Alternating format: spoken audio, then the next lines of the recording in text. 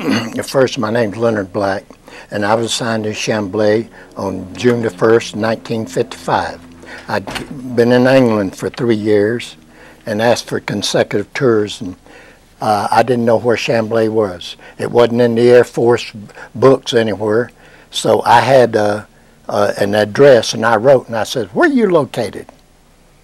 And they told me, and so I got there on June the 1st, 1955, and I was assigned as the Air Base Sergeant Major, and I had worked for Cornel John Stokes.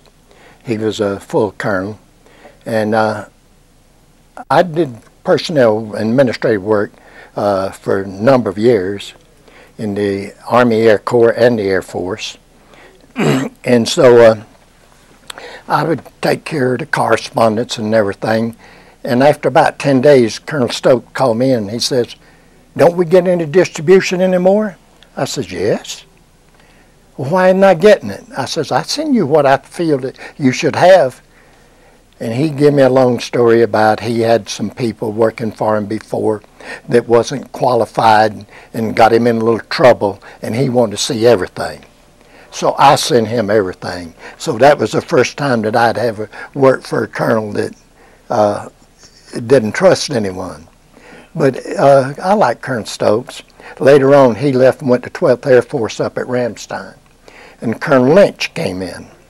And Colonel Lynch was Colonel Stokes didn't fly at that time, but Colonel Lynch was a pilot, and he flew the jets. And he was a good person to work for. And I stayed there until 19th of December, 1957. It was when de Gaulle run this out of Europe at that time. One of the unique things I remember is President Eisenhower wrote, I don't know what he wrote, but his comment to General de Gaulle, "Do you want us to take all those up at, in the cemeteries?" And that sort of quieted down them about us taking everything out. And while I was there, I had 2 children. They went to school, and one of them's teacher sitting here now. She's over there.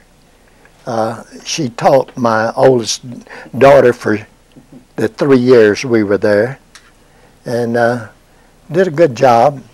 And I enjoyed my stay with the 21st. I don't know what it is about France. I still have connections to France because my youngest daughter was born there, but she didn't declare her dual citizenship when she turned 21. So I do have a lot of feelings for that. One other thing at Chambley, while I was there in '56, we had a unique situation in that I don't think there was any Masonic organizations on the air bases in France. And at Chambley, there was I didn't do it, but it was organized a lodge, a Masonic lodge, Lafayette 51. I'm still a life member of it. I became a Mason while I was there.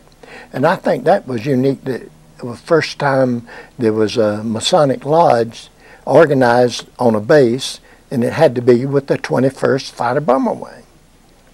So that's unique in itself.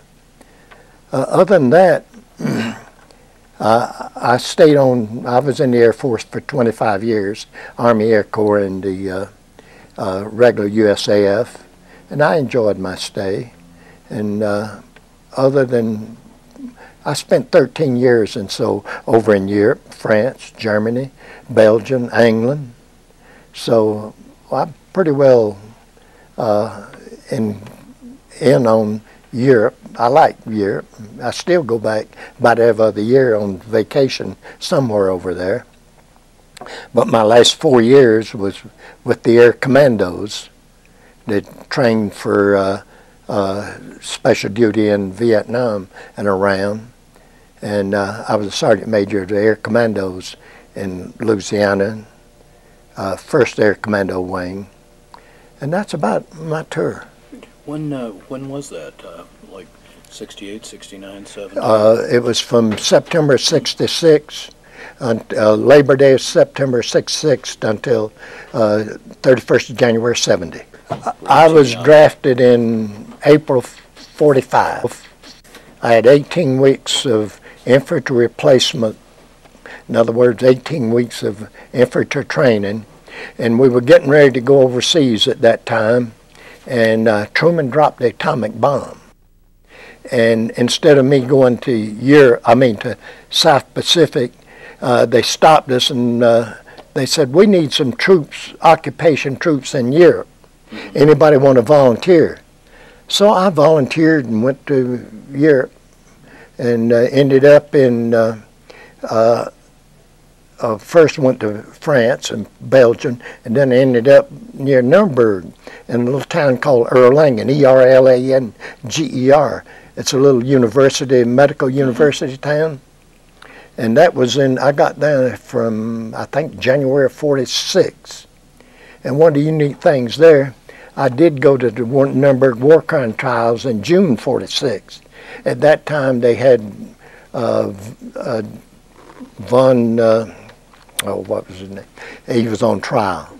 And that was unique, and they hung him in October of 46, along with a lot of the others. This was the initial war crime trials. And then I was assigned down, the 9th Air Force later disbanded, 9th Air Force Service Command. And I was assigned down to Munich, at a little place called Oberwiesenfeld. That was where the 72 Olympics was held, there in Munich. And it was a hotel we lived in. I lived on the 3rd floor, worked on the 2nd, ed on the 1st. So it was a wonderful time there. But when I got ready to come back home in late 48, the Berlin airlift was on. And you know what they do today? They extend you. They extended us back then. So